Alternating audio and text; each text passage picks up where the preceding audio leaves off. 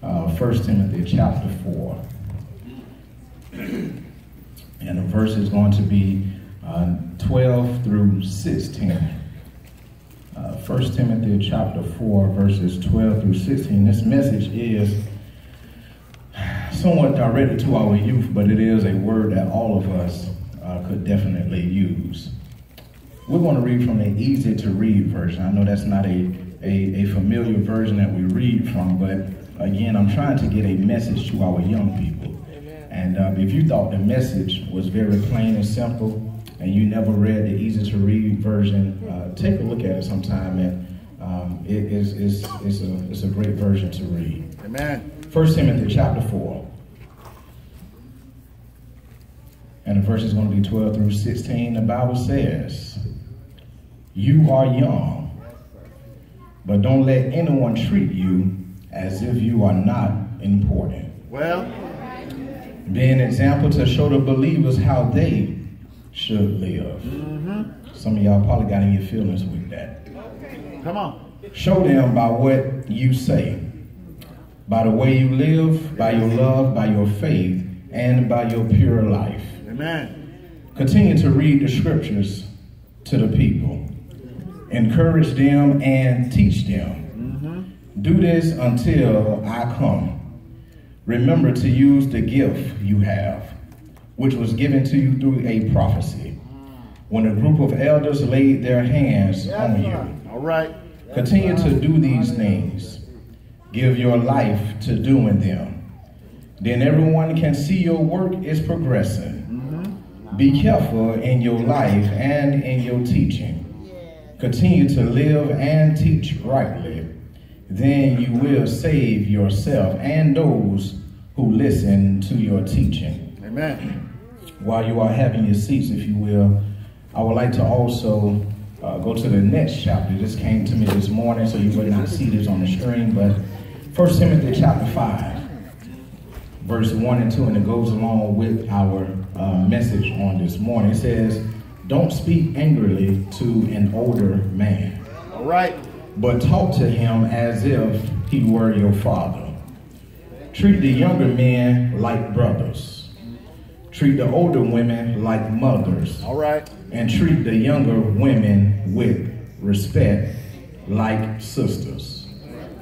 I would like to speak to you on this morning from the topic of age ain't nothing but a number. Age ain't nothing but a number. Now come on back. I know some of y'all went somewhere else. Don't tune me out right now. Just walk with me, if you will. Age ain't nothing but a number. What Paul is doing, Paul is writing this letter to his son in the faith, which is Timothy. And we see that Timothy is a young man because Paul starts off by saying, "Let no man despise thy youth." Paul understood what Timothy was getting ready to go through. We see in Acts chapter 26 and verse number 4 that Paul himself was a young man when he began his ministry. So he understood what it was that Timothy was getting ready to go through as he was about to start his ministry. And he also knew what he needed to do in order to have a successful ministry. Timothy was sent to Ephesus by his father in the gospel, Paul. And Paul already knew that there was going to be some resistance from the church because of Timothy's youthful age. And see, the Bible doesn't really inform us on how old Timothy was. Some scholars say that Timothy was as young as 18, and some say he was as old as 40. But back in the Bible days, if you was 40 or below, you was considered a youth, or you was considered a young person. Now, when we look at the chapter 4 here, we see that Paul starts off verse number 12 by saying, "Let no man despise thy youth." That word despise means to think against, to look down or frown upon, to disregard as if you are nothing. And we should be not guilty of judging somebody based on their age. And believe it or not, there are people, young people, who will not allow somebody younger than them to teach them or to tell them anything. And we say things like, "I've been studying this Bible longer than you've been alive. You have not lived your life. Or what is there that you can tell me?" That's right, young people. You can have all the knowledge in the world in the area that you're trying to teach. You have done all your studies. You can have all the degrees behind your name, and you can know exactly what you are talking about. But there's going to be some people that will not listen to you, all because of the 2 digits that you have behind your name. And so as Paul is talking to Timothy, he's telling him, let no man despise that youth whatsoever. He said that you too, young people, you can be an example to us adults. Godly wisdom and godly living does not necessarily have anything to do with age. It's all about how you yield and how you submit yourself to Christ. Godly wisdom doesn't have to come from a physical age, but it comes from Christ and his word. And so, young people, if I'm going to be real with you on this morning, and if I'm going to be honest with you on this morning, believe it or not, young people, we adults, we do make mistakes. We done made mistakes. We're going to make mistakes, and we have made some bad decisions in our lives. And church, it's about time that we be real and relevant with our young people, and we start sharing our story with them, because some of us walk around here like we got a halo over our head as if we never done anything. And when our young people get in some trouble, we frown upon them as if we never been in their position before. But it's time that we need to be real with them. So how can we be an example? How can we be this example that Paul is speaking of to Timothy? The first thing we need to do is that we need to use pleasant and kind words. That's the speech that he's talking about. Colossians 4:6 tells us that we ought to season our words with salt. Now, I don't know who've done this, and it all depends on what type of diet you may be on, but have you ever went to a store, to the meat market, bought you some ribs, bought you some meat, and you take it back home, you clean it up, and you immediately put it on the grill, or you immediately put it in the oven with no seasoning on it? Nah, I'm sure I know you haven't.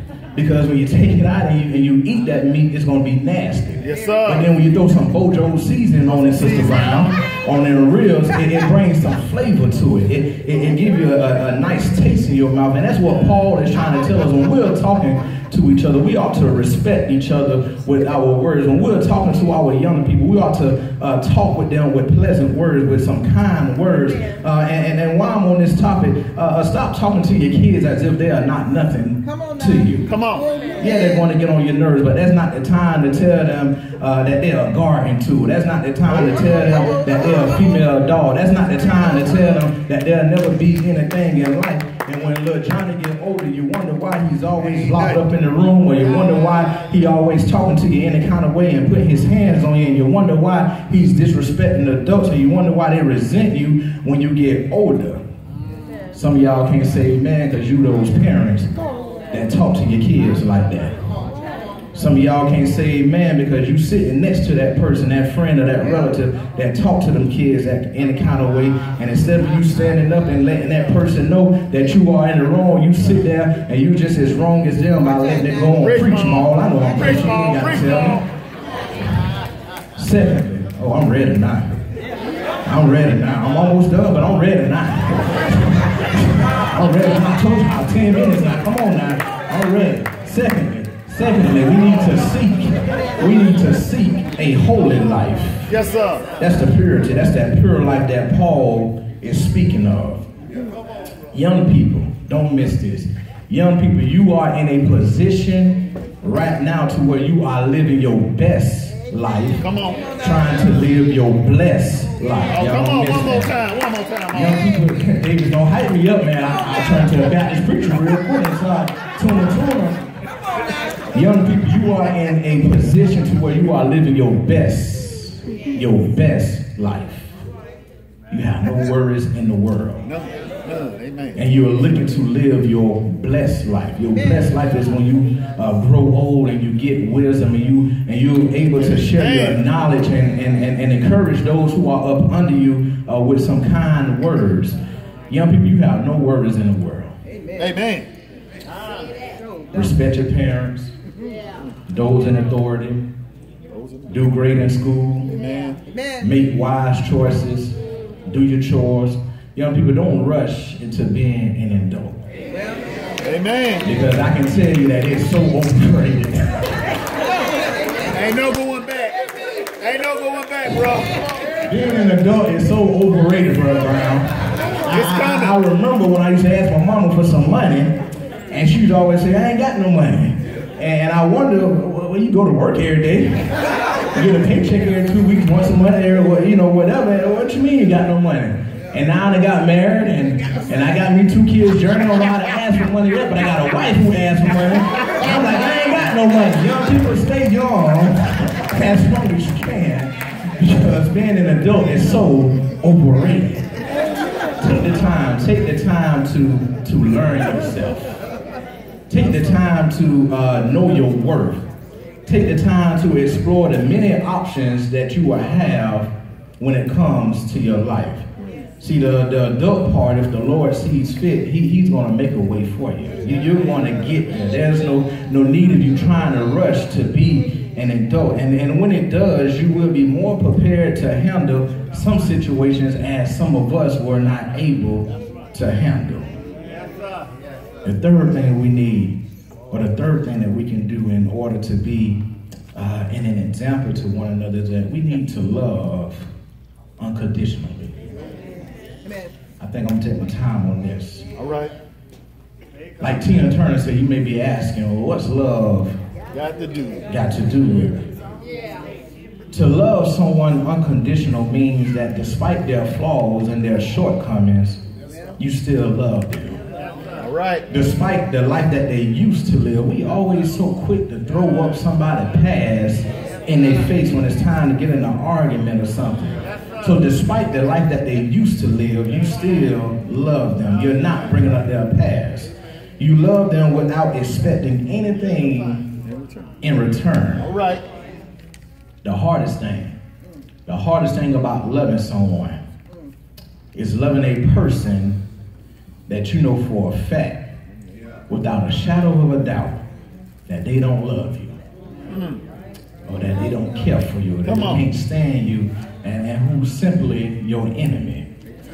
But in John chapter 15 and verse number 12, he says that this is my commandment. It is commanded to love each other. If that wasn't good enough for you, then I have you go to Matthew chapter 5 and verse 44. He says, love your enemies. He says in Romans chapter 13 and verse 10, it's the law to love each other. In Luke chapter 6 verse 27 through 28, he says, bless them who curse you. If I was in the Baptist church, they'll be hyping me up right now, because I have the instruments behind, and they'll go in a little voice like this and says in Galatians chapter 4, love your neighbors. He says in 1 John 4:11, beloved, let us love one another. Tina Turner said, what's love got to do with it? Well, in John chapter 3 and verse 16, he says, for God so loved the world that he gave his only begotten son. Whitney Houston says, and that's why it is the greatest love of all. I don't care if you don't like me. I don't care if you can't stand me. I don't care if you don't like the work that I'm doing. If you want to go to heaven, you gotta love. Come on. We need to stop hating on each other and love each other more. We need to stop looking for the wrong in people. And as Spike Lee says, we need to do the right thing. It was God who loved you in spite of your sins. It was God who loved you when you made that promise to him and you broke that promise. It was God who loved you when you betrayed him. It was God who loved you when you turned your back against him. It was God who loved you when you was looking for that advice and you turned to your girlfriend and your best friend and you didn't want to turn to God. It was God who loved you when nobody else loved you. And fourth, we need to keep the right attitude. That's the positive part that Paul is speaking of. Young people, don't let negative vibes bring you down. Stay encouraged. Stay motivated. That was the message that Brother Johnson, Matthew Johnson, had given to our young people on yesterday. He shared his story through The Voice. And he talked about going through the audition. And he talked about how he had this one song in mind. And it was a gospel song. I believe it was Kirk Franklin, I Smile.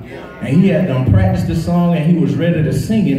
And once he got to the audition, there was a producer or one of the contestants that told him that's not what they want to hear. Come on.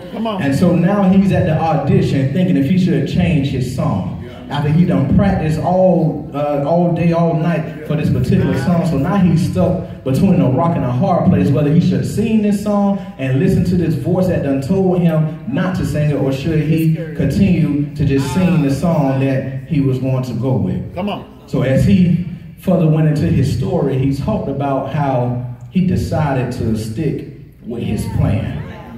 Young people, have a plan.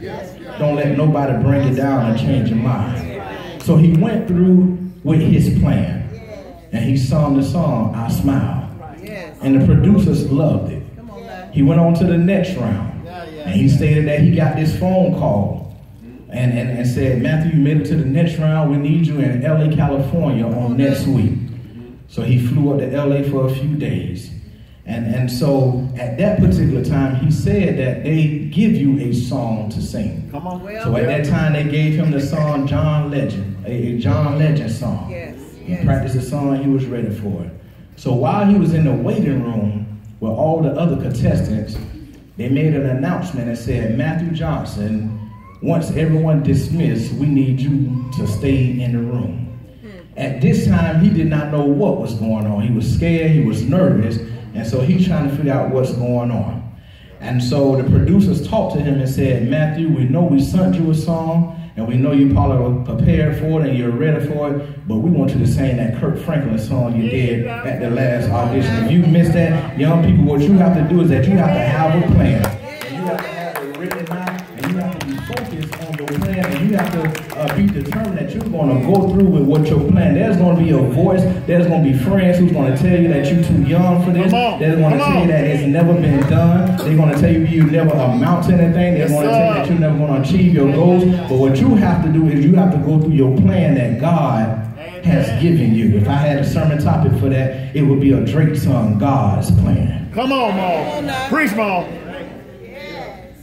So we all need to keep that right attitude. Yes, sir. We need to stay encouraged. We need to stay motivated. We all know that one person who always have an attitude. Nothing you do or say is acceptable to this person. Nothing about their spirit is good. And it's so bad, now we want to see how honest y'all gonna be. It's so bad that when you see this person walking towards you, you turn the other way. Yes, sir. And what you do, bro, Brian, you get on the phone, you get nobody on the phone, and you start having conversations that don't make sense. Yeah, okay. All right, so what I do, I'll be flying out to Philadelphia next week. And it's like you don't want to be bothered with this person's spirit because you know that they just have this bad attitude, and you just know that nothing but negative vibes come with them. Come on. And so when your attitude is not in line with God's model, you are in a dangerous position. Bad attitude loves bitterness. It loves anger. It loves resentment. It loves unforgiveness. Yes, sir. Yes, sir. Young people, don't you ever be known for gossiping. Don't you ever be known for criticizing others or always quick to give your opinion, especially when it's not asked for. All right. When you have that plan, some people, young people, you have some people who are going to be upset with you, or you're going to have some people who don't like you because of what God has anointed you to do. Being anointed don't always means coming, or it's not always about church. It's not all about singing or preaching. When we think about that word anointed, we think about church. No. Being anointed is whatever gift God has placed on you.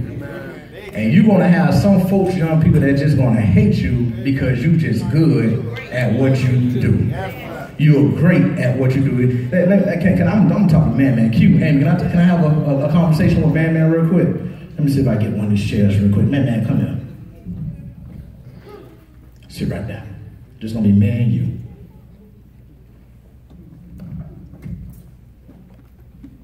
It's just me and you talking. This brother, he'll have a gift. If y'all don't know what his gift is, he do mind dancing. Amen. Good. I'm Paul. You young Timothy. What you have to understand is that there are some people that hate that you have a gift that they can't have. Just me and you talking. What you have to realize is that you have to move forward. You got to press forward. And you got to follow what God tells you. And those people who are upset with you because you are good at what you do, you tell them to take it up with God. You tell them that maybe your God just ain't as good as my God, and maybe you ought to give my God a try. You continue to stay motivated. You continue to stay encouraged. That's the kind of talk we got to have with our young people, because see, we get so caught up. We get so caught up in forgetting that we was in their position at one time. We get so caught up to where when we are trying to bring young people in the church, when we trying to bring that young man in the church and he's coming in here sagging with dreads, we so quick to judge him, but we're not even thankful that, let's be thankful that he's in this place and he's not out there. We get so caught up as far as not wanting to share our stories with our young people. What are we afraid of? What are we afraid of? We ought to be open and honest with our young people. Because I tell you one thing, if we don't teach them, they're going to learn it out there, and it's going to be a lesson that you wish they wouldn't have learned, and that you had had the opportunity to be able to speak to them and to be able to encourage them and keep them motivated. As I get ready to close, a few mistakes that churches make with their youth, and we'll even say with their young adults. The first mistake that we make is that we dismiss them. We sometimes overlook their ideas or their thoughts they may have when it comes to church. Because we think that they are young, that they have nothing that they can do to help us grow. We view them as an afterthought. We view them as not being ready to contribute anything, or we view them as not being mature enough to be ready to share anything. And what we're trying to do, and it is actually the focus of the relationship, is that we're trying to bridge the gap. We're trying to bring together our old and our new. So many times we get so caught up in not wanting to be bothered with our young people because we don't want to take on the trouble and the stress and the aggravation that they may have. But church, what we have to realize is that it's a church family that they are looking for. It's that love that they are looking for. That young person can teach the old, and the old can teach the young. So to my young people, what you have to do is respect your elders. Simply, yes ma'am, yes sir, no ma'am, no sir. You have to have that respect for elders. And then to the seasoned members, what we have to do is we have to know how to come to our young people correct. One thing I deal with, I'll tell you one thing that I deal with is that I probably known everybody here, you know, all my life. And the one thing that is a struggle is that some people, young people, no matter how old you get, no matter what type of career you have, no matter how long you've been married, how many kids you have, how long you done raised your family, some people still gonna look at you as a little child. Amen. And I know I ain't gonna get no claps on that because some of y'all do that. But as Timothy, or as Paul told Timothy, he said, let no man despise that youth. So you can't let that bother you. Because if you do that, then what you're gonna do is allow that person to keep you in the bubble. You're going to allow that person to build some unforgiveness up in your heart. You're going to allow that person to keep you in a spot that God has not or do not want you to be in. And that's why I was telling man, you can't get upset with what God has anointed a young person to do. We got to get out this mindset that our young people, our youth, don't mean anything to us. I'm not saying we have that issue at Northbound, but I do want to get a handle on it before we get to that. I believe yesterday definitely showed that we do care about our young people. And we are thankful for those volunteers and for those parents who came out to help this youth ministry grow. But we got some haters, y'all. We got some haters, y'all. I said we got some haters, y'all. And what we have to realize is that it's always not those who are outside that's hating on us. Sometimes it can be our own people right here in our own house. But I'm here to tell you, Whether you like it, you don't like it, we got to love each other. Whatever differences we have, we need to put to the side because we're trying to get to heaven. And as long as we are fighting against each other, and we on the same team and we fight against each other, we're not going to be able to go out here and save this community. We got to be able to press forward. Young people, as you get ready to go back to school, you're going to meet some people who just don't mean you no well. You're at that age where you got to make that decision on what you're going to do. Most of y'all probably in middle school. Once you hit high school, it's going to take off for you. Those 4 years are going to fly by. And so what you have to do is you have to stay focused. You have to be determined. You have to stay motivated. You have to stay encouraged. I know this sermon may not have been one that was going to get a lot of amens and a whole lot of hand clapping and shouting and all that, but my job was to just encourage our youth and then also encourage the congregation. We got to bridge that gap. We had over probably at least about 60 to 80 young people at this building on yesterday, if not more. Just imagine what Northbound can do. We could go save every person that came in this building on yesterday that was not saved. And that's our focus. Some people don't see the purpose of a bounce house. Some people don't see the purpose of a food truck. Some people don't see the purpose of a game truck. But what you have to understand is that the method may change, but the message will always stay the same. It's like when you're going fishing, you put that bait on the hook. And what you do is that you're throwing that fishing line out into the water. And depending on what you're fishing for or what type of day it is, you're going to be waiting for some time for that fish to grab on that hook. Well, that's what we're doing with our young people. We have to do things that they can relate to. Because what we want to do is get them inside this building. That's the bait, to get them inside this building. Once we get them inside this building, that's not to say we're going to save them immediately. So while you throw that pole out in the water, you're waiting for that fish to hook onto your hook. And once you feel that he's biting, what you do is you grab him back and you reel them on in. But with our young people, once we throw that bait out, that game truck, to get them in here, and we just have conversation with them, what we do is we just take them by the hand and we just walk with them. We're not trying to dump them in the water right away. We're trying to build that relationship. We're trying to get to know them. And it's just not with our young people, that's just with anybody who we're trying to add to the body. You got to build that relationship. I'm sorry. You can't just go to anybody today and just throw the Bible on and expect them to be baptized tomorrow. Methods have changed. It's not saying it's not effective. It's just that as time goes, the method has changed. Door knocking used to be a thing back in the day. For some people, it might still work now.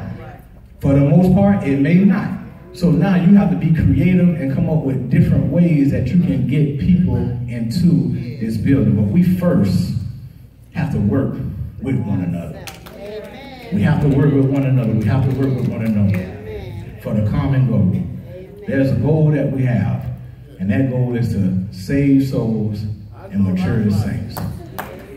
And the only way we can do that is that we're going to need all hands on deck.